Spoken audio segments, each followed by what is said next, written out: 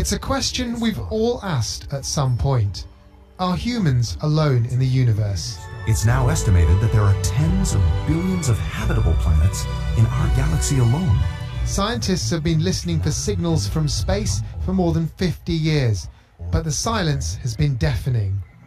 Today, a panel of eminent scientists launched the largest ever effort to address that fundamental question and listen for any intelligent aliens that might be out there. In an infinite universe, there must be other occurrences of life. It's time to commit to finding the answer to search for life beyond Earth. The breakthrough initiatives are making that commitment. We are alive, we are intelligent, we must know. The Breakthrough Listen project will cost $100 million over 10 years. It will buy time on the best telescopes in the world to survey 1 million stars and 100 galaxies. It's a project that will cover 10 times more of the sky than anything previously.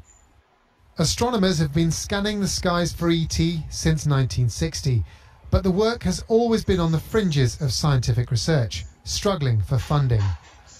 Frank Drake was among the first in the field. Today, he saw his work enter the scientific mainstream. Now we have the ability and resources to do the job right and for a long enough time to succeed. And this is all for the first time. We know that the result is of the utmost importance.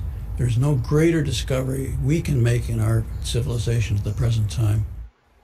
The new project isn't guaranteed to work, but it's our best chance yet to answer the most burning of human questions.